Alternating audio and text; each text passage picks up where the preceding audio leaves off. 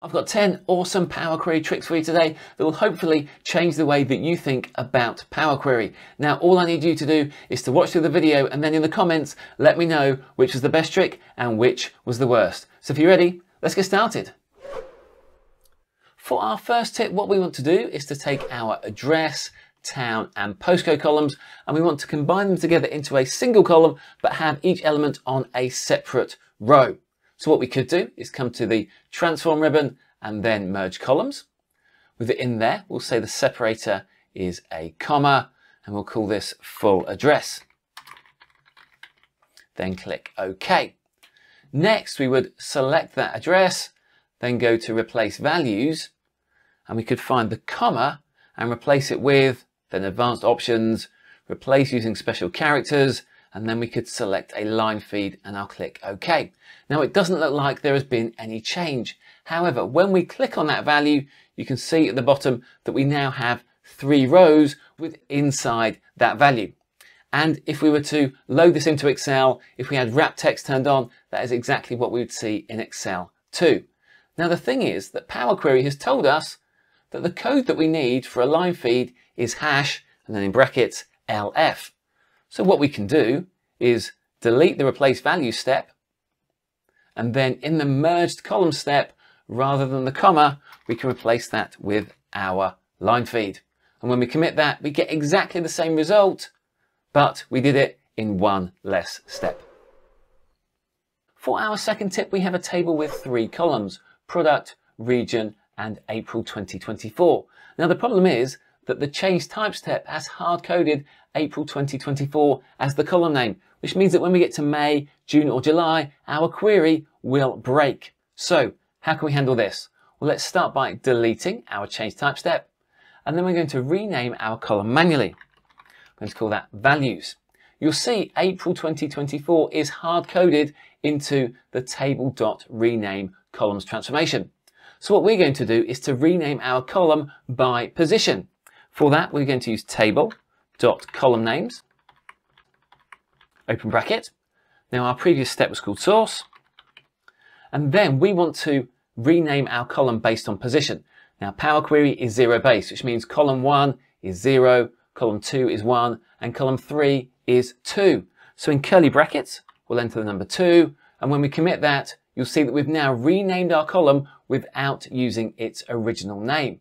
So we can select our column, detect data types, and there we go. We've now changed our data types without hard coding our column name. For our third tip, we have connected to a workbook that contains 3 worksheets, and we can see them here. So April to June 2024. If we click on the white space in the data column, we can see what each of our worksheets contains. The problem is our first worksheet has a column called April 2024, the second worksheet May 2024, and then the third worksheet June 2024, which means if we expand these columns, they will have a separate column for each of those, when what we want to do is to combine them all into a single column. So how can we rename a column inside a nested table? Well, for that, we're going to use some code stealing. So we're going to come to our name column, and then from the transform ribbon, let's go to extract, and let's extract first characters, and let's just enter 1 and click OK. So that gives us the table.transform columns syntax. This is the function that transforms a column.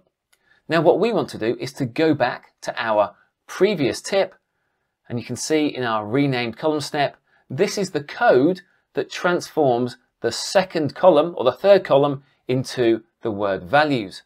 So I'm going to copy that code, come back to our third tip, and then in this table transform columns, we want to perform this on the data step, on the data column, and we want the output to be a table, and we're going to paste our previous rename columns transformation. Now at the time that we created our table rename columns, the previous step was called source, but now because we have a nested table, we want to replace each of those instances of source with an underscore. And then when we commit that, if we click inside each of our tables, you can see it's product, region and values. And that is the same for each of our columns. So now when we expand that, I'll click OK. We now have that data stacked one above the other. The previous tip works if the column is always in the same position. But what if it's not in the same position? What can we do in that scenario? Well, here in Power Query, I've got a separate query called example for list, and we have two columns, the old name. So for example, April 2024, May 2024, and so on. But we also have a column called new name. This is what we want to rename that column to. So when we come back to our query and we have our table.rename column step, what we want to do is to remove everything in those curly brackets. And then we need to create our list using our list.zip function. So list.zip, open bracket. And then within a list, we want to give our old column name and our new column name. So from our example for list, we've got old name. Then we have a comma, and then our example for list, and then new name. Now, when we commit that, unfortunately, we get an error. And you can see here, because the column May 2024 of the table wasn't found. And the next one, it tells us that various columns weren't found. And that's because it's trying to find each of our items. So it's trying to find April 2024 and rename it to value. However, only one of those tables has April 2024 as a column. So what we need to do is to add an optional parameter into our table.rename columns. So we'll enter a comma, and we can call this missing field ignore. And when we commit that, that error's gone, and now all of our tables contain the correct column names. For tip 5, we're working with the same data set, and let's suggest that we want to have April, May and June as separate columns. So what we might do in Power Query is expand the column. We have April, May, we need to load more data. Then we've got June, we'll click OK. That's now expanded those columns, but the thing is that our column names have been hard-coded inside the table.expand table column transformation. Which means if we get any new data for July, August, and so on, when we expand those columns, it won't include those columns. So what we need to do is to use a combination of table.combine and table.column names. So we'll delete that section there. And then for our first list, we're going to use table.column names. So that will give us the column names, but we want the column names of our entire data set. So open bracket, table.combine, and we want that of our data column. So that will be our source step and our data column. We've got all those brackets, and now we have got our April, May and June columns, but we haven't hard-coded any of those names, which means when we get more data, our query will continue to work. For our next tip, we have a table with 3 columns, product, region and value. And what we want to do is to group by product, showing the total value, but also listing all of the regions that relate to that product. But that list needs to be inside a single cell. So how can we do that? Well, I'll click on the product column, and then from the transform ribbon, I'll click group by. So we've got our product, and then we'll click advanced, and the first calculation we want is going to be called total value. And this is going to be the sum of the value column. Let's add another aggregation. We'll call this region list. Now there aren't any text transformations within this list. So we're going to select sum and then select region. Now as soon as I click OK, this will create an error because the region list is text. So what we need to do is to find our region list, and that is currently the list.sum transformation. We're going to change that for text.combine. So we're going to combine our region, and we want to combine it with a comma and a space. So when we commit that, we now get a list of all of those regions. However, what you can see is that we have North listed twice. let's say we just want a distinct list. So inside text.combine, we'll do list.distinct, open bracket, and then close that bracket after region. And when we commit that, you can see that we now just have one instance of each of those regions. This tip follows on from the previous tip. That suggests that our data set has our values for product, but it contains items which contain lowercase values. That means that when we group those items together, those lowercase items are deemed to be separate items. But what if we don't want them to be separate items? What if we want uppercase and lowercase to be treated exactly the same? Well, we'll come to our table.group step.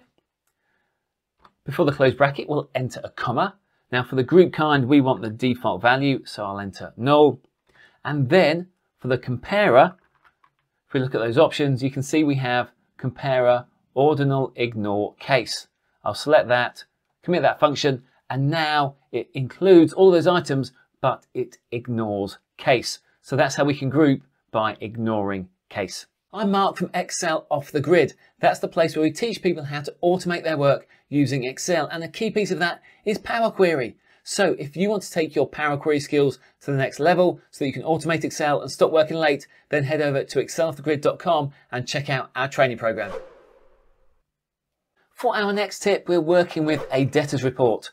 We have our customer name and how much they currently owe us.